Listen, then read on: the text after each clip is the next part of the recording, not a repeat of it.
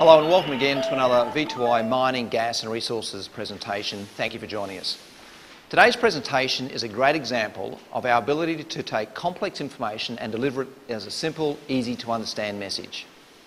This particular presentation is an extract from a recent project we undertook for Xstrata to help effectively communicate their restricted access and no-go zone procedures for their longwall operation.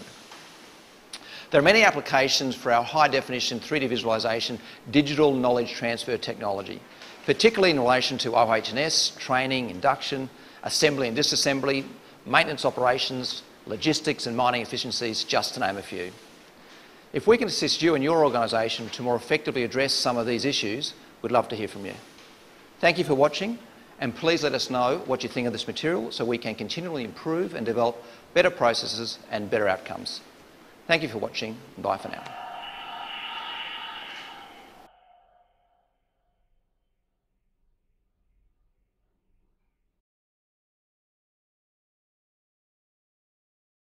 Shield chock advancing. It is important to note that when the shield is advancing either through automation or adjacent control, there is no standing on the front of the shield, on the shield, or in front of the shield on the relay bar, which can drop onto your foot as it moves into position to advance the shield. There are also dangerous pinch points because of the varying distances between the pan and the shield. In this operation, the entire shield and the ground between the adjoining shields is a no-go zone. When the shield is moving, there is high potential for being caught by the shield or crushed between the shield and the pan. It's important to understand that a moving shield is an unstable platform to step on. We cannot emphasize enough that a person could lose their balance and fall.